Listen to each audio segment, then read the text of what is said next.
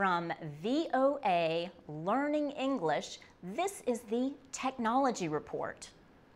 On May 20th, a tornado brought death and destruction to the American community of Moore, Oklahoma. The tornado had wind speeds of up to 400 kilometers an hour. 24 people died when the storm cut through the city. People had only 15 minutes to react to warnings. Some fled Moore or took refuge in the most secure area of their home. The lucky ones took cover in underground shelters or steel and concrete structures called safe rooms. Leslie Chapman Henderson is head of a nonprofit group called the Federal Alliance for Safe Homes.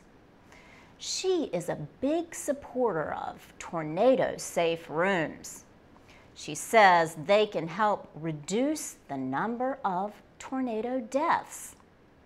A safe room is built to resist high winds and flying wreckage. Sky Strohall survived the tornado in Moore. He watched as it moved in his direction. He and a friend ran to a neighbor's underground shelter only minutes before the storm struck. Better methods for predicting storms give people like Sky Strohall and his friend more time. But they need someplace safe to go. Structures can be built to resist strong winds, but not all structures may be able to resist a tornado as strong as the one that hit Moore. It was rated F5, the highest possible rating.